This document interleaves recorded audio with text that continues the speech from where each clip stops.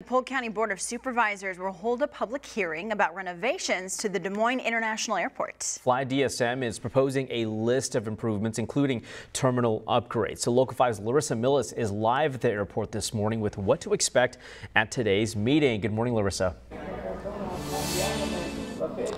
Yeah, good morning, guys. The Des Moines Airport Authority, also known as Fly DSM, is currently working on a massive renovation project to upgrade the airport's current terminal, which was built in 1948 and hasn't undergone any massive renovations since the 1970s. Now, the airport is working on a project known as Lift DSM to meet what the airport says are the growing needs of passengers, including building a new terminal.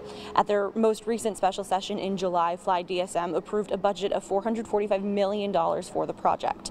This morning at 9:30, the Polk County Board of Supervisors are holding a session to get public comment before they vote on September 19th on whether to issue a referendum on the November 7th general election ballot that would help pay for the project. Now, if the county votes to include a referendum and that ballot is passed by voters, Polk County would be authorized to sell up to $350 million worth of bonds, which would then be loaned to the Airport Authority for the terminal project, which as of now is scheduled to be completed in the fall of 2026.